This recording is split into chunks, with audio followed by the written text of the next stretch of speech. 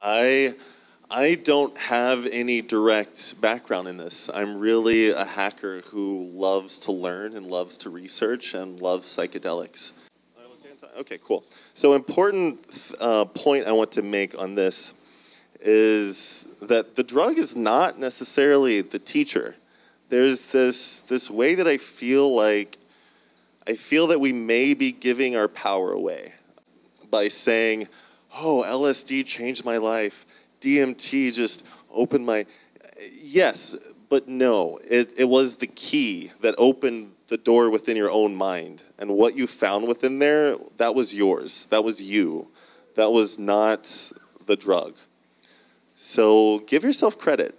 Don't give your power away to these molecules.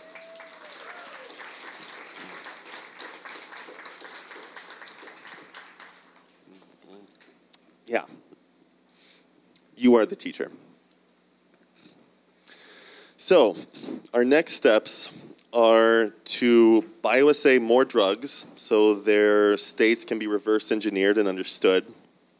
Identify more receptors that can be brought into consciousness, because right now we're only working with like 8. And there's many subunits and many other receptors that we don't know if they have effects or what effects they may have.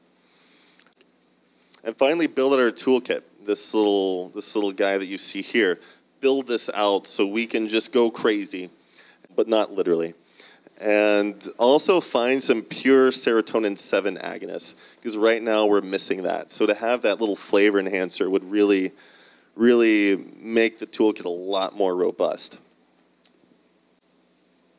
And then finally, develop new novel states along with therapeutic protocols for various forms of psychological trauma. And then coming up in October, we've got a one-day conference with Dennis McKenna and more.